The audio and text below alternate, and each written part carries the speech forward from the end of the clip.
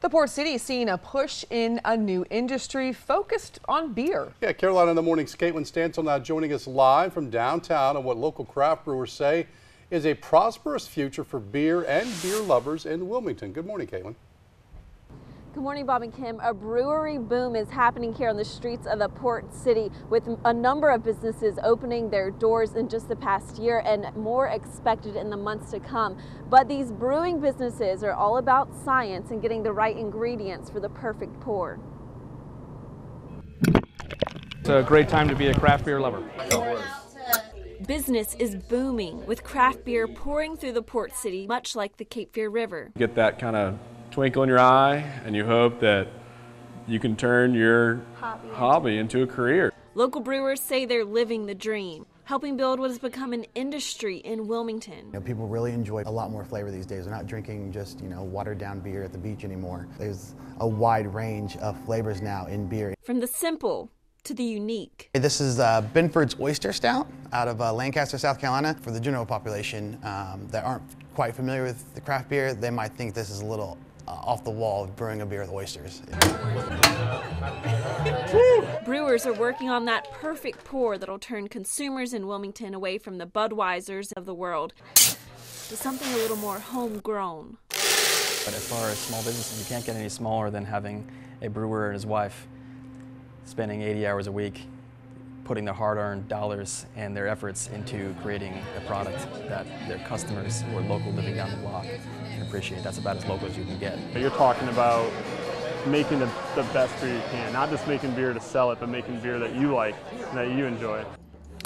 But building these brews, extracting the sugars out of grain and then fermenting that sugar water into alcohol. That's the simplistic way. Hasn't come without its challenges. City leaders had to look at policies and change them to help brewers like Barry Owings at Broomtail open their doors.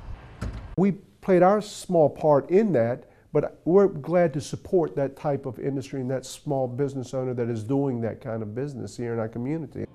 Brewers have also had to educate consumers about how to drink their products. Some of the ones I've shown you are, 8, 9, 10 plus ABV, and no, you don't want to drink a 6-pack of those.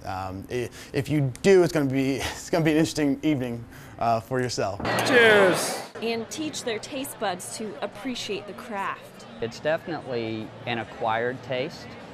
When people taste it, in many cases, they're gonna like it even if it overpowers their palate the first time they taste it. But the work they put in is paid off, with breweries not just popping up here in Wilmington, but across New Hanover County and other parts of southeastern North Carolina.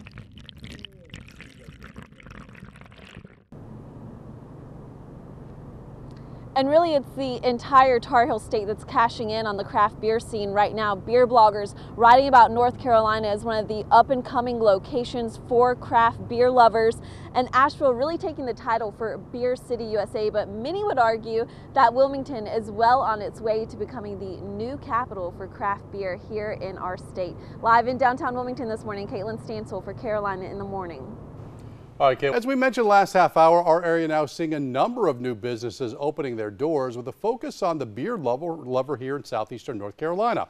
Carolina in the Morning's Caitlin Stansel now live downtown and how local breweries and other entrepreneurs are banking their business on the love of beer. Good morning, Caitlin.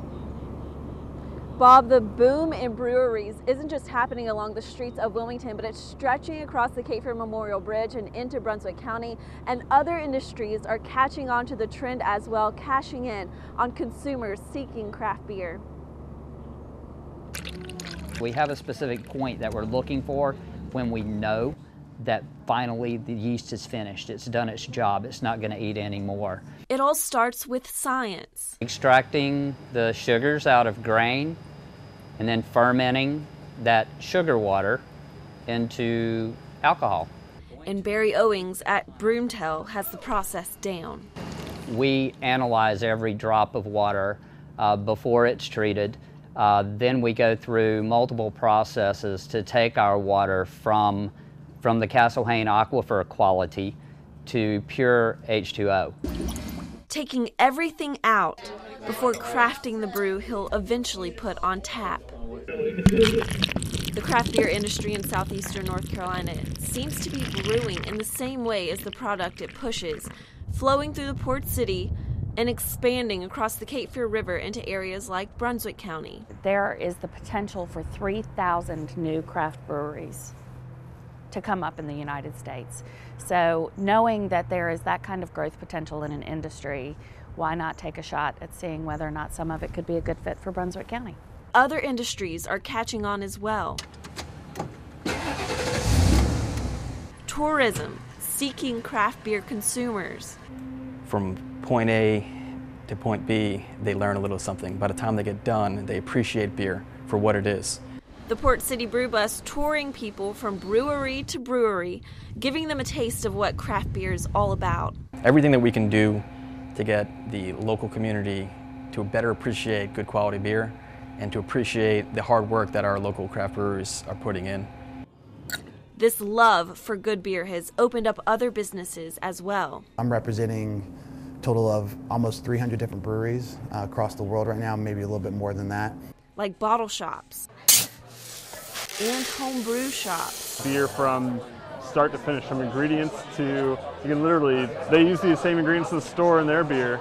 But the bottom line behind this boom in breweries is about the craft. It's not to say that people who work making mass market lagers aren't passionate about what they do. It's just, I feel that just like when you create a really delicious meal at your house, there's so much love, and I feel you can taste that. It's the same when you see like these brewers' hands in the ingredients and they're there, and it's just something about it's a little more personal. And I think you can taste it in the beer as well. And brewers say they see a long future ahead of this industry in our area as consumers develop a taste for craft beer.